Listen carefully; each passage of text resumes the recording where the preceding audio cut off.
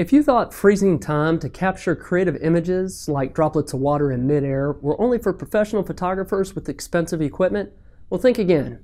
I'm going to show you how we can use a budget speed light, a budget trigger system, and an entry-level DSLR to pull this off.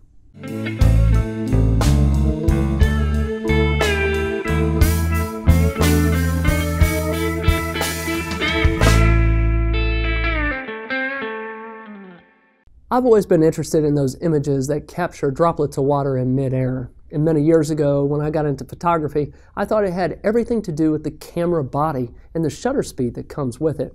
It wasn't too long before I discovered that it has very little to do with the camera body and everything to do with the speed light.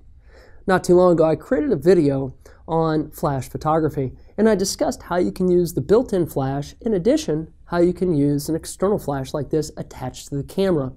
Now, when this is attached to the camera, you can use this and bounce lights off the walls, the ceilings, and you can leverage something called TTL, which is through the lens technology, and it allows the camera body to communicate with the flash so that a proper exposure can be made. Now, when you take the speed light and you take it off camera and you couple it with a trigger, you can capture some really awesome creative images, just like droplets of water in midair. And that's really what we're going to get into today. Now, everything I'm going to discuss, I'm going to demo with this entry-level DSLR. This is the Nikon D3400. It doesn't really matter what camera you have, though, because what I'm going to talk about can apply to any camera, providing that you have a speed light of some sort. In addition, you're going to need a trigger. Now, this is just a budget speed light. There's nothing really special about this. You can use any speed light. This happens to be the newer 750 Mark II. Now, I discussed this in one of my other videos, and I can post a link below as to where you can get this from as well. But any speed light will do. So let's talk about the game plan. I feel it's important that you understand how the speed light works off camera, because once you understand the concept of the power behind the light and using the manual properties on the speed light itself, some creative doors are really going to open up for you. So I'm going to spend just a little bit of time talking about that. I'm also going to spend some time talking about the manual settings you're going to want to use on your camera body. And it applies, again, to any camera that you may have, because we're going to be in manual mode. I'm going to talk about the shutter speed, the aperture, and the ISO. And when I'm done with that, we're going to have some fun creating the demos. In the demos, I'm going to use some props that you see in front of me, like this wine glass over here. We're going to fill this about halfway with water, and then I'm going to take some of these props that I have right here, and we're going to drop this into the wine glass, and we're going to get the splash, and we're going to hopefully grab the image going into the water and the water coming up and out. And I'm going to also get creative with some other ideas, such as maybe a droplet coming off a faucet, or maybe using a spray bottle. You know, we'll see what we can come up with, but we're going to have some fun doing this. So with that said, let's go ahead and jump right in with the discussion. What's important to know about the speed light? To begin with, I want to start by discussing sync speed. Now, sync speed is the communication from your camera to the speed light, and it's the amount of time that it takes to make that happen. Now, most speed lights have a sync speed of 1/200th of a second. That means that if you set your camera to something faster than 1/200th of a second, you're going to have a portion of the image that will be underexposed. It will not be exposed at all. And you can play with this. So if you get your speed light, go in at 1/400th of a second and see what happens. If I think to do this during the demo, I will. But what I expect to see is that half the picture, or a portion of the picture, will be darkened. It's going to be black, and the other half will be exposed based on the flash. So just in short, remember this when we get into off-camera speed lights, that your shutter should be 1/200th of a second or slower. So that's important to understand. Now, the other thing to note about the speed light is the power. So when we take this off the camera, we go into manual mode. TTL is not going to be an option here. So when we go into manual mode, what it looks like is this. So on the back right here, I don't know how well we can see this, but you'll see we have a manual option, and we have the option to set power. Now, this is set at 1/16th of the power. Now, typical power ratings for a speed light are 1:1, 1/2, 1/4, 1/8, 1/16th, 1/32, and 1/64, and 1/128. Okay, so that's pretty standard with the speed lights. Now, what's important about this? Obviously, the lower you go, the less light that's going to be generated. But what else is important about it when we deal with freezing motion, and that is this. So when you go 1:1, it's full power on the speed light, but it also means that the amount of action that you're going to freeze at one full power, one stop, when it's 100%, is going to be roughly 1/1000th of a second. Okay, so think about this for just a minute. 1/1000th of a second is what this will do. So this is a very important concept to understand. When you go to freeze motion with a speed light, the motion being frozen is not necessarily done by the camera at all, because the shutter speed on the camera is going to be 1/200th or slower. You could leave this open for a full second if you want. If the room is relatively dark and you have your settings set up right on the camera, we're going to talk about that in just a minute, your speed light will freeze that action. So to what extent? Again, if you're at full power, it's roughly 1/1000th of a second, okay? And I'm not going to lay out all the stops and what they stop at. Maybe I'll do that in the description below. Just let me know if you want that. But just as a rough gauge, if you're at 1/16th of the power on this flash, you're going to freeze motion at roughly 1/11,000th of a second. Okay, 1/11,000th of a second. Now let's think about this. The fastest shutter this camera will go is 1/4000th. Okay, so at 1/16th power on this speed light, you're at 1/11,000th of a second. That's going to stop all kinds of motion, right? And if you're at 1/128th of the power, right? So that is the lowest this speed light will go. So it's 1/128. You are going to roughly stop motion at 1/41,000th of a second. Now that's fast enough to stop just about anything. The trade-off though is you won't have a lot of light at that power, okay? So for our demo here, I'm going to set this to about 1/16th of the power. So that's going to give us roughly 1/11,000th of a second to freeze action. It's going to be kind of cool. And so if you think about that, replay that if you need to, because that's important that you understand how that works. And once you got that, you're going to realize that the shutter speed over here doesn't really matter, okay? So let's talk for just a second about the settings on the camera. Again, regardless of the camera you have, you're going to go into manual mode on this, okay? And when you do, your ISO, you can drop that all the way down to 100 or 200. I just leave it at 100. Your shutter speed, again, is going to be relatively fixed at 1/200th of a second or slower. So it could be 1/160th of a second. I'm going to leave it at 1/200th. Okay, so that's going to remain static, ISO static. Then it comes time to take a look at the aperture. Now, if you want a silhouetted background where it's mainly dark in the background, you're going to want to take that aperture and move it up. Get up in the 20 range, maybe in the 30 range if you want. If you want a little more ambient light, take it down. Okay, so play around with that a little bit and you'll see what it does to the subject. So with that said, again, on the camera that you have, doesn't matter what it is, it's Nikon D3400 that we're going to demo with, but your ISO at 100, shutter speed 1/200th of a second, and your aperture, if you want it darker in the background, get the number higher. If you want a little more ambient light, take it down. When it comes to your flash right here, I'm going to start off at 1/16th of the power on it. And with all that said, we've talked about the settings. We're going to do some demo work here, and we're going to have a lot of fun. So let's go ahead and jump into setting up the demo. The first thing we want to do is fill our glass with some water. I have our glass filled with water right here, and my primary flash is on top of the tripod up here.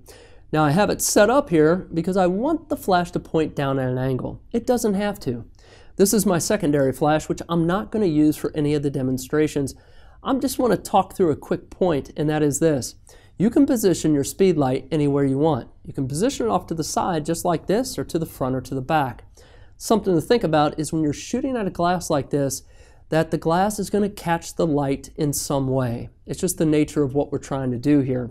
So in this case, if you put it off to the side, we're going to see the light appear on the left-hand side of the image, and to the front, likewise, it'll be to the front left side of the image. Now, with it coming down like this, I suspect that the light's going to travel through the water, and it's going to end up in the bottom right-hand corner, and it should be diffused just a little bit. Now, that's just what I'm going for, but you can do whatever you want to do, and it'll work just fine. Something else to think about is this. What you want to do is take something, anything, and you want to put it center mass of the glass. So I use this second flash right here and just put the edge right in the center of the glass. I take my camera here and I focus right on the center. And when I'm done focusing, I recompose my camera to center up the shot on the glass.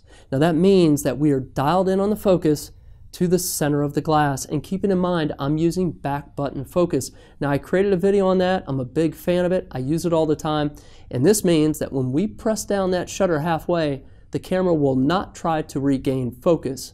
It's just going to snap the shot, and that's exactly what we want to do in a situation like this. So with that said, we are ready to get going, and how this is going to work is just like this. I'm going to turn the flash on.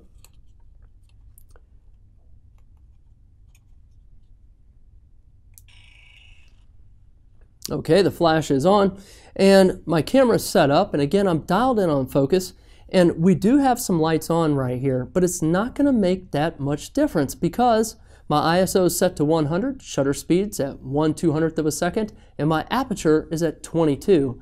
Now if I get some ambient light, I can just dial that aperture up a little bit. So with all that said, let's jump right in, have some fun.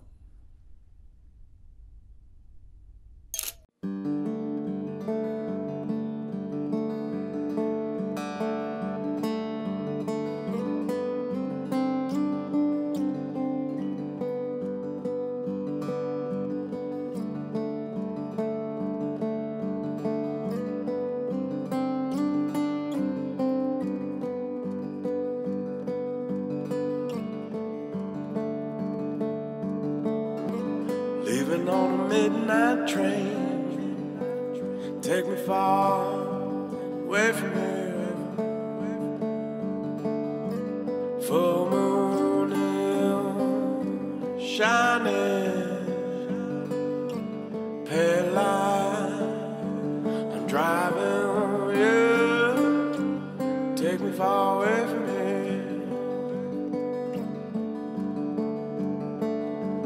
Right now,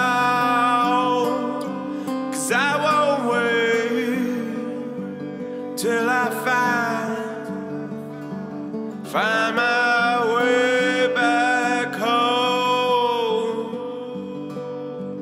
Right now, baby, right now, baby, right now, baby, right now, baby.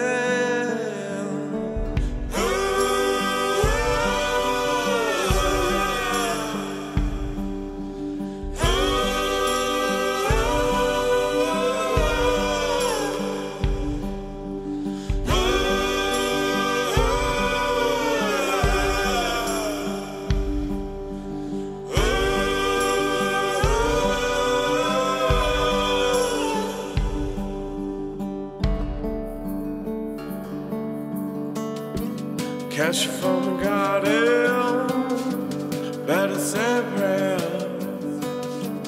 This ain't no place of mercy, safety. Find a hill, take me far away from me.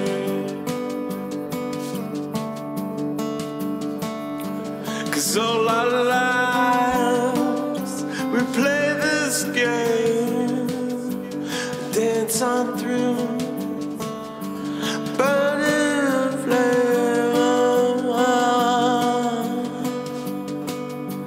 I'm burning, baby, I'm burning, baby, I'm burning, baby, burning, baby.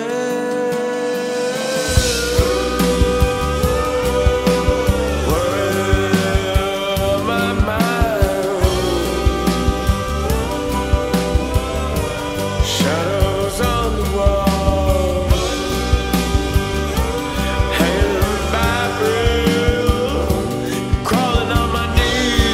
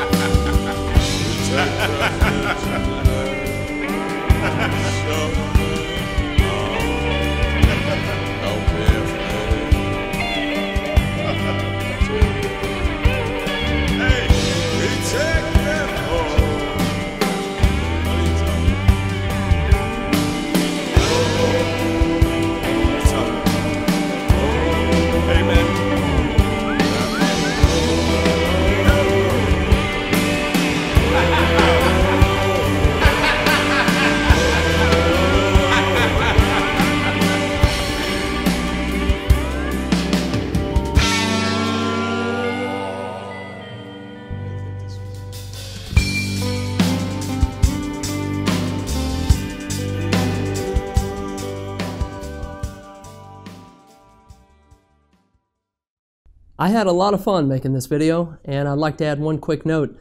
If you're dropping things in water in a glass like I was doing, be sure to have a towel nearby because it can get wet, and it's also helpful to wipe the glass down after you drop the object in the water. It just makes for a cleaner shot the next time around. Now keep in mind, I did all of this with an entry-level DSLR, a budget speed light, and a budget trigger system. And I hope that this helped to inspire your creativity, and if it did, post a comment below and let me know what you're doing with the speed light. I'd be curious to know. So if this video helped you out, be sure to give it a thumbs up, and if you haven't done so, subscribe to the channel. It's called The Real World. More often than not, I post videos about photography and technology, but I'll also post them about things that happen in the real world, such as automobile maintenance and home ownership. So until the next video, take care of yourself and be safe.